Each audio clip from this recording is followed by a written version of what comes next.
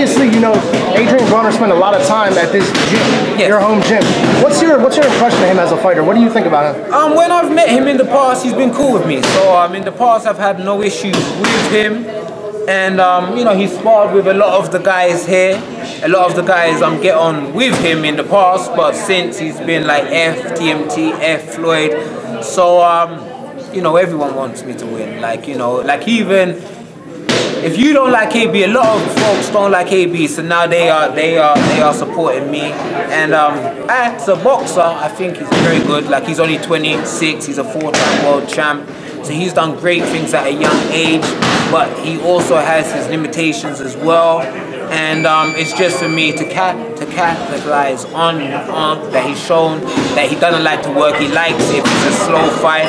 So at the end of the day, I got to make it a fight. I got to make it a war. And that, you know, that's when we're going to see I'm going to win. If you could send a message to Adrien Broner right now, what's that message? The message is just to be ready just to be ready. I'm not going to do this the trash talk thing. He likes to talk shit. That's what he does.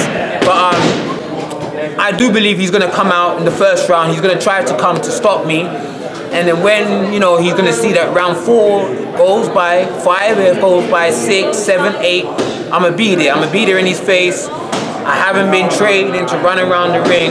I've been training like we've been in your face, like working.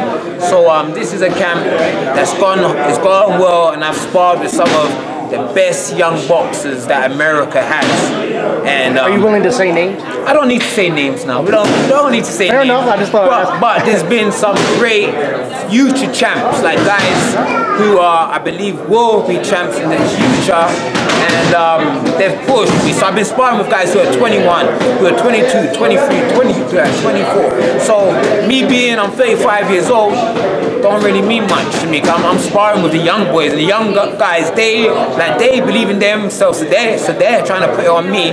So we're like banging. So it's gonna be a great fight. The Spike TV viewers are gonna love this fight, and the fans in DC are gonna love this fight too.